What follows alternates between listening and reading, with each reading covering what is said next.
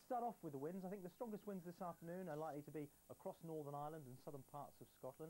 Average gust values of about 50 to 60 miles an hour, but in some places the winds could be a wee bit stronger than that.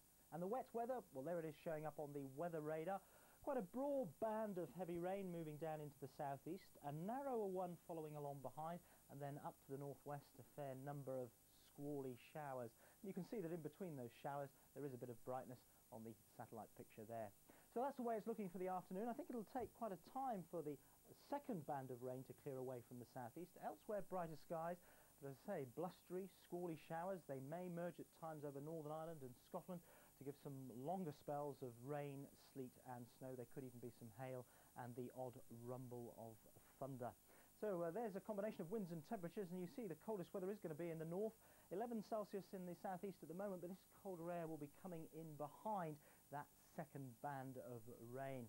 There's the first weather front moving southwards. This is the one that will clump the cloud together and the showers together across northern areas through the afternoon.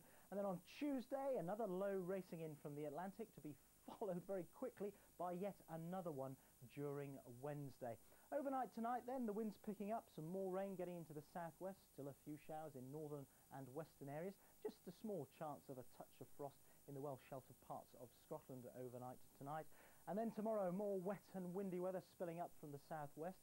The far north will keep its mixture of sunshine and blustery wintry showers, perhaps those just edging a little bit further to the south during the day, with temperatures tomorrow between 6 and 9 degrees.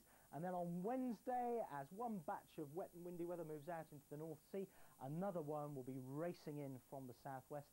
Still those wintry showers up there in the far north. That's it.